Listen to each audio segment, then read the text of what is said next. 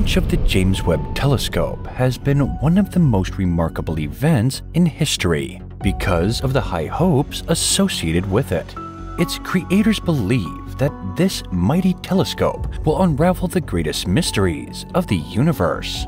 So why is a powerful infrared observatory key to seeing the first stars and galaxies that formed in the universe? Why do we even want to see the first stars and galaxies that formed? One reason is we haven't yet.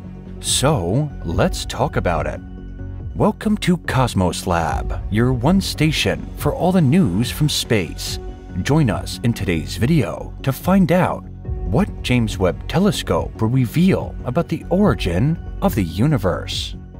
Imagine knowing nothing about your childhood, nothing about where you came from, and spending years hunting for the answers. Then, someone hands you a just-discovered trove of photographs of yourself as an infant.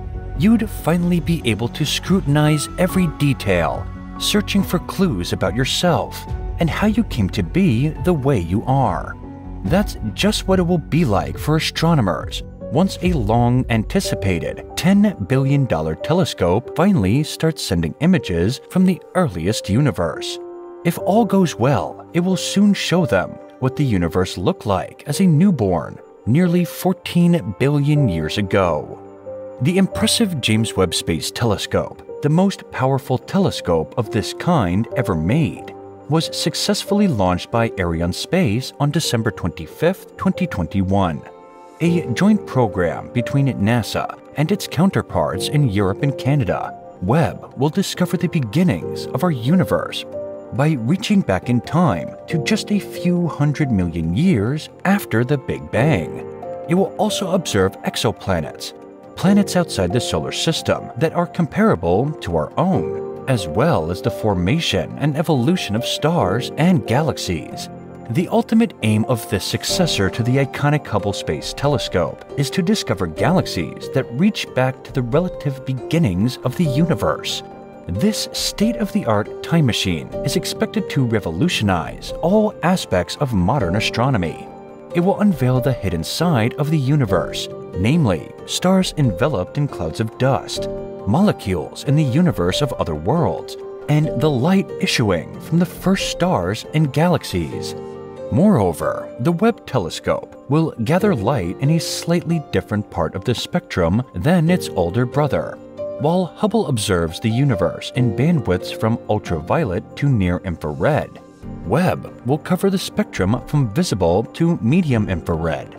This means the new space telescope should be able to detect infrared light from galaxies that are so far away that the light from them has been traveling through space for almost the entire history of the universe.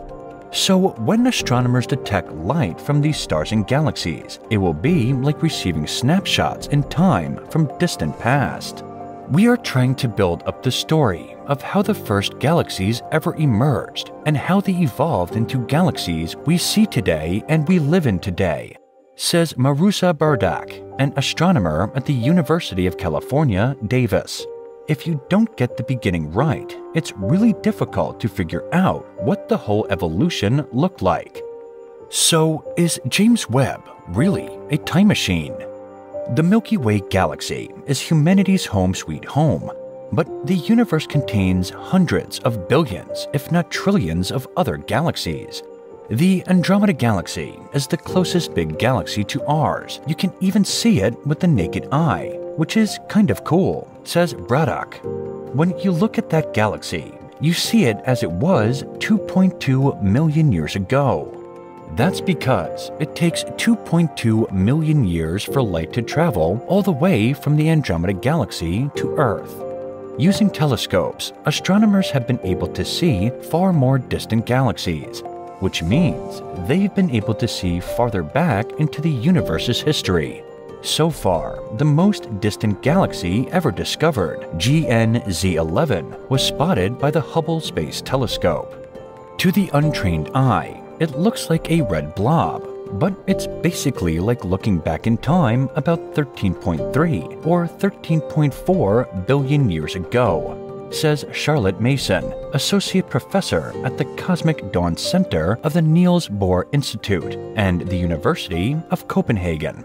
That's just 300 or 400 million years after the Big Bang. On the other hand, Hubble is limited to how far back in time it can look, so finding this galaxy was kind of a lucky break.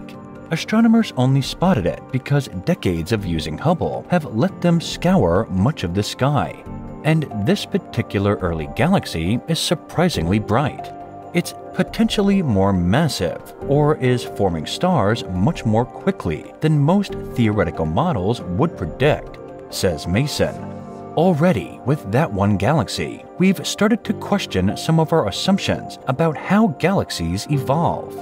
So, the James Webb Space Telescope should be able to provide more information about lots of additional galaxies this old and even older, which will help researchers understand how galaxies formed and changed into the familiar shapes and structures seen today. We really need much more samples. We need many more galaxies, and we need to step back in time to see how the galaxies are growing, says Garth Illingworth, an astronomer with the University of California, Santa Cruz. The James Webb Space Telescope has technology that could let us see back to 100 million years to 200 million years after the Big Bang. Moreover, this telescope, which took decades to design and build, also has instruments that will let scientists probe the chemical makeup of the galaxies. Now, what would it be like watching the earliest stars in the universe explode? The holy grail for scientists who study the early universe is to find light from the very first galaxy, or the very first stars. Those first stars would have formed from the elements created by the Big Bang, mainly helium and hydrogen. They set the stage for all of the subsequent galaxy and star formation, says Mason. They really fundamentally changed their surroundings. The odds of seeing those stars with James Webb Space Telescope, however, are small, because according to scientists, there's maybe even more of a chance that we might see one of those stars explode. So, those explosions would have spewed out other chemical elements forged in the earliest stars, setting the universe on a course where carbon, oxygen, and other elements ultimately become the building blocks of life. However, Illingworth believes that the James Webb Space Telescope won't be able to see the very first star ever. That's just practically impossible, he says, adding that even the first little growing galaxies with just a few stars also aren't likely to be detected. But we will go back to the point where we really start to see the galaxies at a very early stage, so that we can trace the whole history, essentially from then, 200 million years after the Big Bang through now, says Illingworth. That's what's amazing about a telescope like this. With that, we have come to the end of our video. What are your thoughts on today's video? Share with us in the comments section below. If you like the content, do give it a thumbs up and subscribe for more. Until next time, have a great day, and thank you for watching.